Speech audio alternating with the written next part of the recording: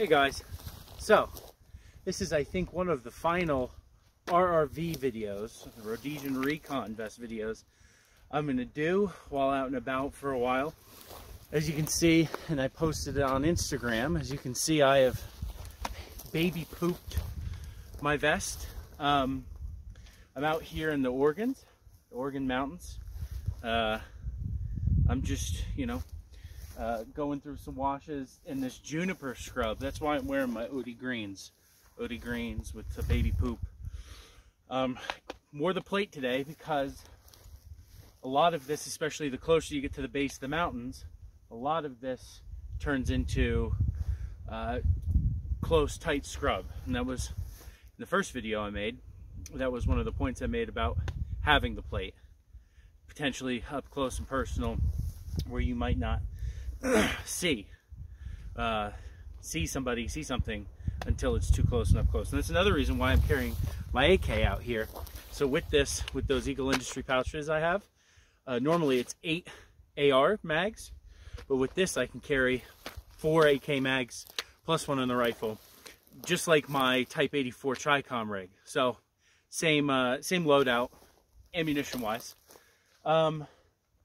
So yeah, with the baby poop out here, it's actually, I picked this area right over here and a little bit that way, more towards the flat, the valley. There's a lot of this dry grass, but mainly where I've been is up, and as you can see, I don't know if you can see up towards the mountains. I apologize for the wind. It's a beautiful day. But yeah, so the more you get towards the mountains, the green, not necessarily the greener it gets, but there's more juniper and cedar, and that's where the OD green thrives. I guess you could say it thrives. But yeah, so I'm out here with the plate. This is actually probably, we've gone through Mountainous Alpine, Arid mountains, and now I don't know what I would consider this. It's arid mountains, but it's also like a, it's not desert mountains like the Franklins. I guess you could technically consider it a forested, mountainous environment. Yeah, I think it works, and especially, like I said, with my rifle setup video, with having the L-can, and the opposite of that, having EOTech on, like my AR, up in the dense forested mountains, because you're not going to be shooting that far. Here it's interesting. When you get into the trees and into the brush, you can't see that far. When you get into these cleared areas like this, right, you can see some decent distances within eyesight, which is good for, in my opinion, good for iron sights. That's why I carried the AK.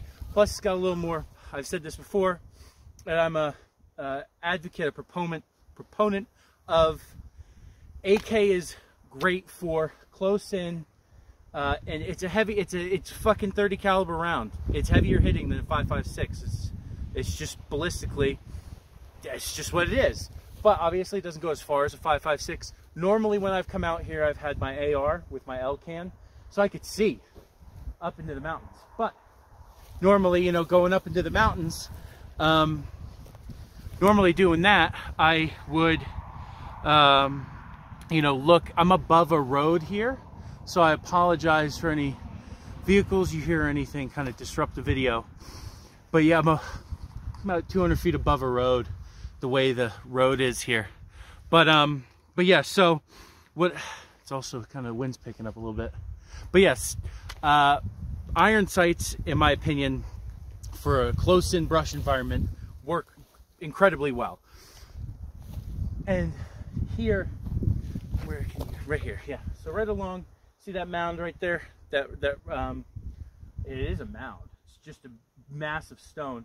Right beneath it is a wash that goes up. And I was also following some, it's probably going to pronounce it wrong, peccary, which is a tiny little boar type animal out here in this high desert, related to boar pig. And yeah, the tracks are pretty easy to follow. They like to follow washes in along water, obviously.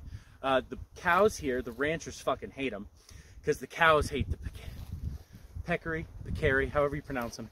Small. They're the size of a medium dog. They don't get as big as a boar, a wild boar. But yeah, so I've seen them a couple times out here. The track's all over. So yeah, RRV in a forested, arid, mountainous environment. Forested, arid, forested, yeah, mountainous environment. The AK setup with the plate for close in. Yeah, it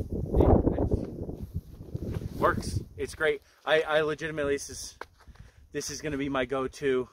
I love my pattern 83, but this you really can't beat it. The ability to have a plate for an environment like this, take the plate out for an arid environment, plate in for the woods.